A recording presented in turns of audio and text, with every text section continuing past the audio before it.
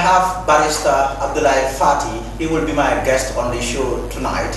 Barrister Fatty, thank you for joining me on my show. Thank you. I appreciate it. Thanks for the invitation. Thank you very much. So let's begin with the most important issue on for tonight. You represented Momodou Sabally. Yes. In court regarding his case against the Independent Electoral Commission. In terms of the verdict that came from the High Court, do you agree? I respect the decision of the High Court. I think the decision was overly generous of how the court applied the relevant constitutional provision in relation to qualification. Do I entirely agree with it? I agree with some parts, I disagree with some, but we do not intend to appeal because of the shortage of time. What are the parts that you do not agree to? Okay, if you look at that specific provision of the Constitution of the Gambia, Section 90 sub 1E, is very similar to the Ghanaian Constitution as well. So if you look at it, it looks like perhaps the AFPRC were influenced by Jerry Rawlings at the time. So the words are almost like for like. And I believe qualification and disqualification for National Assembly membership, as well as to run for office of president, these are important. It's not to be taken lightly. So the requirements ought to be applied to the letter, but the disqualification ought to be applied equally to the letter. And I do not think that what the Jamaanoo Commission finding stated and what is provided in the Constitution are consistent. I believe that there is a gap, and that gap always ought to be resolved in favor of what is contained in the Constitution. So therefore, I believe that if you strictly apply the law, and I believe such laws ought to be strictly applied, because otherwise somebody's disqualification can be left at one individual's discretion. Okay, this is not a discretionary matter.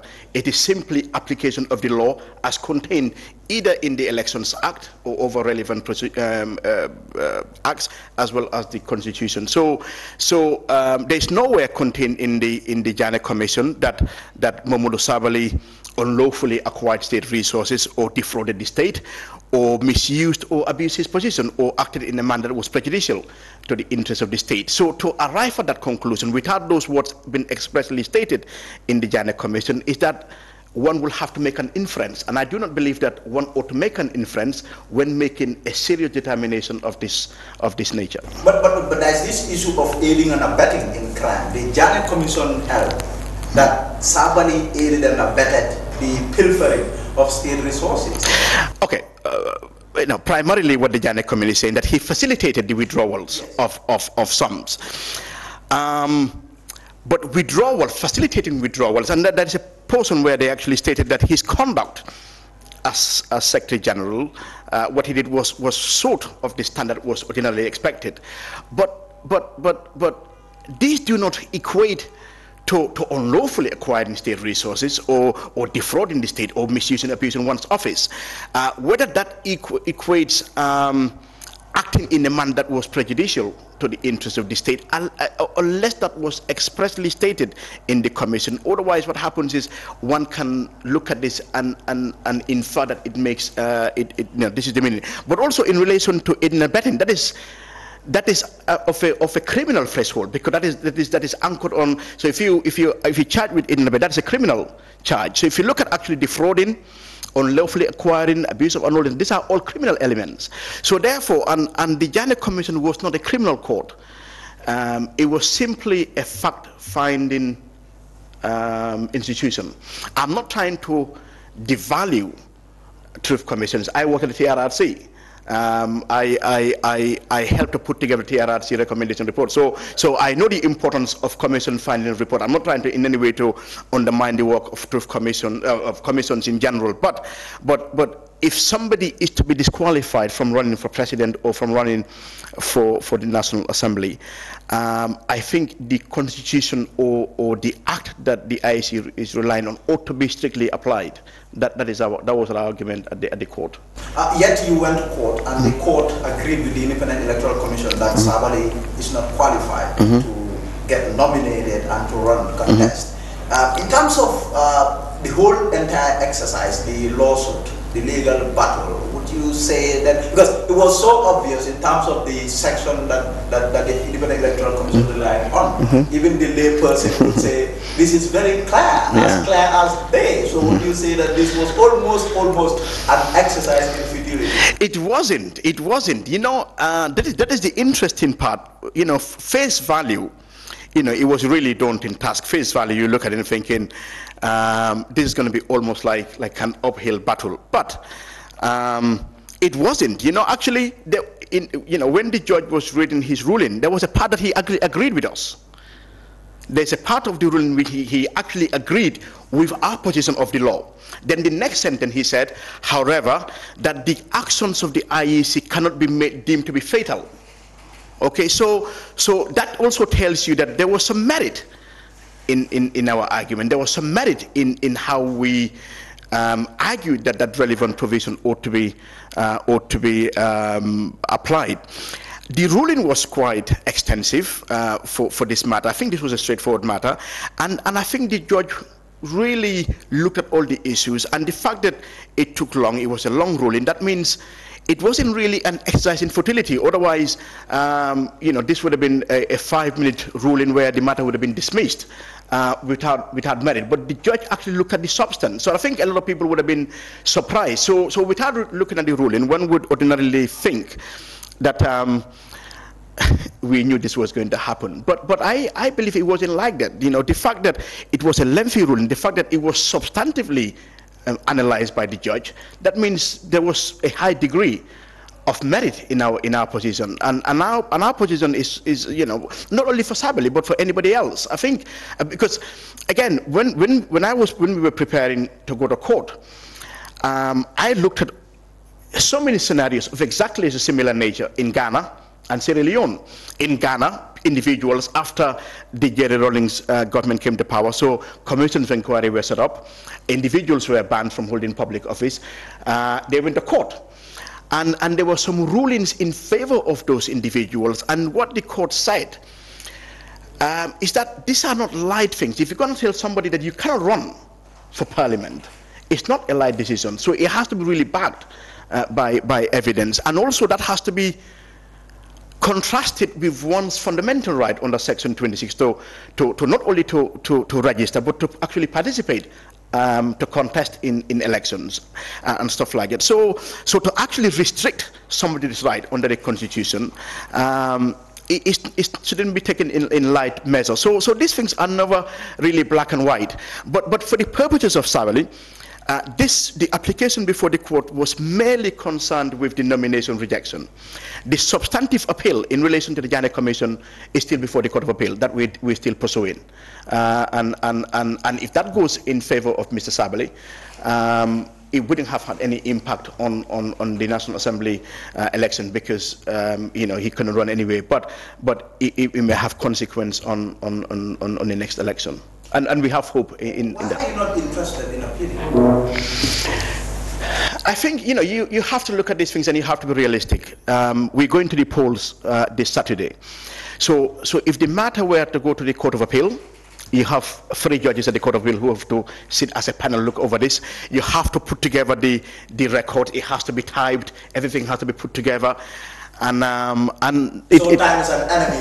Time is an enemy. Time is really an enemy here. Alternatively, we could have gone to the Supreme Court and asked for review, strictly on the law.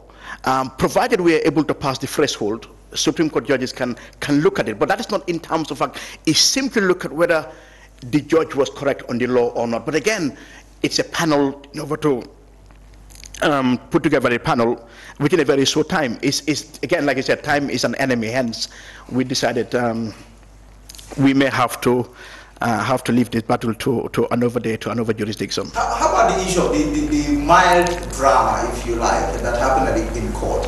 the judge was supposed to sit at 12:30. There was this large UDP crowd, and the judge is saying that everybody needs to be seated, otherwise he's not going to commence sessions, and he had to walk out. What do you mean?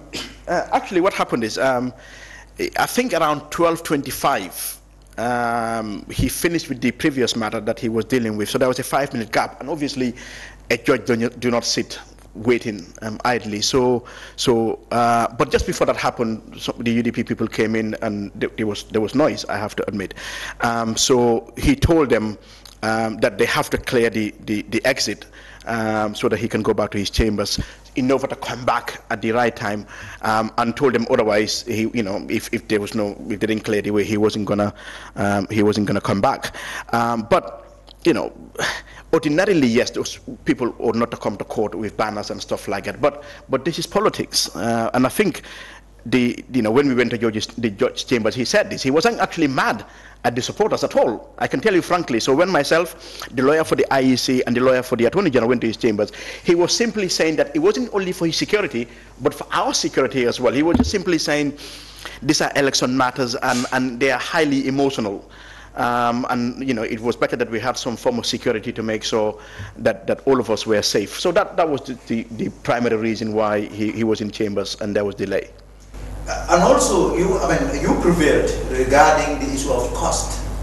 Why was it your contention that Sabally should not be charged for wasting the court's time? Actually, the lawyer for IEC should never have asked for cost. Why? Okay. In civil, they saw this as a wastage of the cost. Actually, they did, because if you look at their affidavits, they said this, and I'm going to use their word. They said this was a malicious, frivolous, and vexatious. It's not these are big words. They're not my words. They are the words of the IEC. But Lamin, seriously, and I think that's why the judge agreed. See, in a democracy, and where the rule of law prevails, when public officials exercise their powers and functions, if citizens are dissatisfied, I think citizens should have the power and the right to go to court. Under Yahya Jammeh, we knew that it was difficult to go to court, because people felt that their matters were predetermined, so they felt discouraged. So when people take these matters to court, like for example in the Rohim Malik law case, or the diaspora registration, or the 54 million loan, and several other cases as well, either by individuals or by civil society, if these matters are taken to court, and the applicants do not win, and the court turn around and award cost against individuals, you're almost in a way indirectly discouraging, because especially if the costs are high, some other people may believe that there is a legitimate claim to take to court, but they're thinking we're struggling for money, and if our matter is dismissed or we do not win, cost will be applied. So I think the judge was right, because in this matters concerning constitution or elections, the IEC is an independent institution in all of this. Whether Sabally is nominated or not, whether Sabally is elected or not, has nothing to do with the interest of the IEC or the Attorney General, because the Attorney General, being the principal legal advisor to government or public, but is simply to advise on law. So the IEC as well, they have no interest whatsoever in how many candidates. So when individuals, so actually they should encourage that when candidates are dissatisfied, just like in the Dr. Ismaila Ceesay rejection or the Fatty, that people sometimes suit. In the Sabally case, yes, you may look at it and think, well, this is so black and white. But let me tell you something. If the law was black and white, we would not have courts. We wouldn't have judges, and we wouldn't have lawyers, because everything is black and white. The law isn't black and white, because the law can say A, B, and C when it means A, B, and C in terms of text, but it doesn't mean A, B, and C in terms of application. So the application in terms of the Sabally application to cross the decision of the IEC was not frivolous at all. We believe that there was significant merit in our application, and even now, I may be wrong, but sometimes I tell myself that the judge may have been troubled by that. That perhaps there were times when he agreed with us, and there were times that perhaps he was like, even if I agree with them legally, I have to think about the consequences. Because again, if this decision was made in favor of Sabally, you have to think about the consequence for all the other individuals who recommendations were made, both the TRRs in the Janneh Commission and other commissions. So sometimes I think judges also look at not only the law, but sometimes they may also look at the political consequences of their decisions as well. But I believe there was merit in Sabally's application. So now let me ask you about, your view of the country's judicial system. If you look at it all together, what is your view? How do you see our judicial system? Because I'm asking you this because I've seen supporters of Mr. Sabally that day in court, including top chieftains. You have said, for example, saying these people are under orders, and the High Court was under orders that President Adama Barrow is trying to bring back what former President Jammeh used to do in this country. What's your view overall? Well, in all fairness, if you look at what's happened since 2017, the Yakumba Jete ruling, the Rohey Malik law, the 54 million, and the Ismail Assisi and several others kind of demonstrates that our judiciary is independent. And so there is no issue of President Barrow giving them orders? I don't think so. I don't think so. However, there is this perception by the public, sometimes, even this matter, even family members that I spoke to over the weekend were like, we knew there was no way you were gonna win this, and so. Why do you think the citizens are thinking like that? But I think that maybe because of for Sabally's case, even though we didn't go to court to look at we didn't go to court to look at the substantive issues of the Janneh Commission recommendation. That is before the Court of Appeal. But if you just look at the application, the Attorney General, being the the principal advisor to the government, in June or July 2020, that is after the ruling by the Court of Appeal in the same Janneh Commission matters, said that they were not going to enforce the Janneh Commission's findings until the final determination of the appeals. And in a judgment, actually in a ruling by the Supreme Court in July 2021, the Supreme Court actually referred to this undertaking by the Attorney General. Because otherwise, because we should never have actually been here. Sabally would have been able to contest, because in 2019 we filed for a stay of execution of the findings. The Court of Appeal disagreed because they said the Commission inquiry findings are not capable of being stayed. But that decision has been overturned by the Supreme Court. So ordinarily we should have gone back to court, make a fresh application to be looked at merit. But we didn't, and the Supreme Court, in the one I told you about in July 2021, was in relation to Karafi. And they said, well, if all these matters have to go back to the Court of Appeal, that will cause a significant backlog, delay in cases. Remember, the Court of Appeal is not only dealing with the Commission cases, but other appeal matters as well. But because the AG had made an undertaking, and the AG being the chief or the principal advisor of the government, that was going to be the end of it.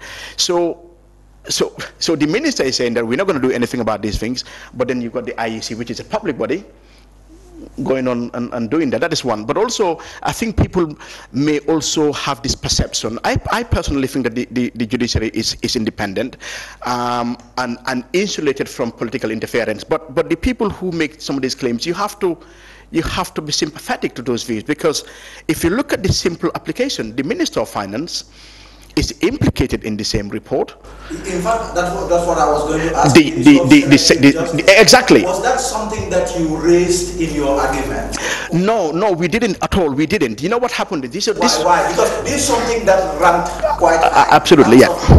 In terms of his supporters, among the citizens who are sympathetic towards Sabally, what they will tell you is that this is selective justice. Yeah, absolutely. B, and C. You deny. Absolutely. No, the reason why we didn't is because, see, law is very complex, and our application for this nomination was based on was to seek for a writ of certiorari to quash the decision of the IEC. So it had nothing to do with the substantive issues of the IEC of the Jamaanoo Commission recommendation. So we had a very thin line. A lot of people actually said we even had made a mistake by even going to the Court of Appeal. They thought we should have gone to the Supreme Court because they believed this was an interpretation issue. I disagreed that the law was clear. This wasn't about this was simply to do with application of that relevant law. So some of these things didn't come into play because we were not looking at the propriety of the recommendations of the Jamaanoo Commission. We were just simply saying, Jamaanoo Commission made its recommendations. This is what the Constitution is saying. Are they the same? And if they're not the same, that means they cannot be applied. They cannot be applicable in Sabally's case. So therefore, we had to be very careful not to touch on some of the other issues. Important as they may be, the judge may say they are not sufficiently relevant, because the issue before the court was simply because was the actions of the IEC wrong in law or not, and therefore we had to really limit ourselves to that, and also to be very careful not to give any impression as to say, well, Mr. Sabally is in the same boat as these people, they are all guilty, because we're not talking about that. That matter is still before the... Your view that there is selective justice? Absolutely, and I think citizens have a right to be outraged, because I think what happened in Sabally's case was outrageous, because if you're going to, well, firstly, the Attorney General said there is a memorandum on the application, okay, on the enforcement of these things. Then that didn't happen. That is one. But secondly, you have the Secretary General and the head of the civil service who is implicated. You have the chief of protocol. You have and several other individuals as well. So definitely there is you know, the selective justice is overwhelming, so people have a right to question. I think this is the reason why they believe, because since the courts are also an extension of government, that it is all a conspiracy, and you know, and you can understand that argument. But for me, as counsel, I believe the courts are independent, and I think the decision of the judge in this matter was free from any executive interference. Let me also ask you about one thing that is very important. It has to do with the issue of protest. When Sabally was denied nomination, you have some of his supporters wanting to take to the streets. Two groups. They all attempted. The police denied them a permit. What is your view on this so-called Public Order Act? See, the Public Order Act, I don't think the Public Order Act is consistent with our position as you know, and emerging as a young democracy, because democratic values say that citizens ought to have the right to go out there and protest, especially against decisions of the state and public bodies. So, you see, I understand the police sometimes have a difficult job. You know, we have to be fair to them. Sometimes they have to look at the circumstances of a particular application, of a particular case, and the risk of a particular protest turning into violence and stuff like that. So I am sympathetic to them when it comes to that. But at the same time as well, sometimes you get the sense that some of these applications that they reject are ones that are political, are the ones that probably you can argue that the executive has an interest, or the executive may not be particularly interested in the individuals going out to protest. So I think the police have a duty to make sure when they weigh these things that their decisions are purely influenced by law and order and not politics. Do you think a citizen should go to court and challenge the legality, if you like, as a lawyer, the legality of the act? No, it actually did. So it went to before he went to court, and the Supreme Court in 2017 or 2018, the Supreme Court said that it is lawful in a democratic society. Yeah, but it was going to go away in the. I think the draft constitution was going to get rid of it in terms of the new the criminal code, the new criminal offences bill, which will be the Criminal Offences Act, if whenever it is passed by Parliament. I think that had kind of gotten rid of because the Public Order Act, yes, it is necessary, and it is probably available in some other democracies, but those democracies are ones where they have strong institutions. If you look at the way and manner Yahya Jammeh has kind of like compromised and undermined the independence and the credibility of the police for so long, and the police being the chief enforcers of the Public Order Act, then you kind of have the feeling that that for us, and looking at our history and context, that we should have better laws than the Public Order Act. It's a colonial law. I think it is inimical to the rights to free movement and assembly and protest and stuff like that. So let me also ask you this then, as someone who is also interested in human rights issues, matters. In terms of how the police go about handling or managing protest situations, because there's been a lot of talk around police brutality too. I mean, what do you read? See, okay. Again, sometimes the police, the PIU, are thrust into an incident. People are throwing stones and stuff like that. But that's why it is not my job, it is not your job, because we may just act angrily. These people are trained. They are supposed to be professionals. So if you look at the day of the rejection of Sabally in Brikama, there were videos of a young man surrounded by 4 or 5 PIU, 5 or 6 PIU, at which point he was contained. He no longer posed a threat, but he was still being kicked severely. If you look at the first part of the video, it was the young man who first started attacking. But regardless, but at the point, once he was contained, once he was contained, this is, see, the use of reasonable force absolutely should no longer be applicable, because the force should only be to the point that that person is still able to present that imminent risk. But as long as that person is contained.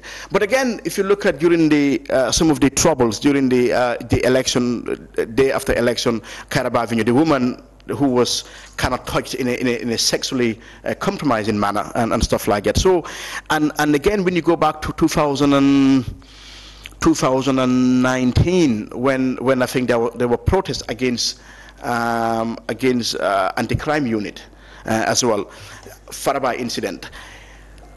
I am not saying people should go out there and engage in acts of vandalism and lawlessness. They shouldn't. And anybody who is caught doing that should be caught and the law should be dealt with. I'm not saying they should be prosecuted, because sometimes prosecutions are not really the best in those circumstances. However, when we deploy the PIU, I think our primary objective, so far as the PIU is concerned, is to try and contain the crowd and stabilize and ensure there is law and order. But it looks like we have this mentality, and that is the fact. We have this mentality that when the PIU is deployed, we have to show force and aggression. These are professional. They are highly trained. Okay, so. And that's why they are deployed. That's why the military are not deployed. That's why the conventional police are not deployed, but the PIU, because I'm guessing the PIU go through rigorous training in terms of crowd control and stuff like that. So we have to, democracy is a difficult affair. But the issue is, when the PIU deployed and they're confronted with an angry mob, a crowd, they have to really show restraint. That is the means of professionalism, the means of matured security service and the democracy as well. Because otherwise, the fact that you have a gun, you're going to shoot willy-nilly. But you have to exercise restraint. So I think I know this is easier said than done, but I think our police need to be really trained and educated in terms of their relationship with the public. Barrister Fatty, thank you very much. It's Ramadan, so thank you. We will end it here. Thank you so much. Thank you very much for coming on my show tonight. I appreciate it. Thank you very no much. problem. I'm grateful. Thank you. Thanks a lot. That is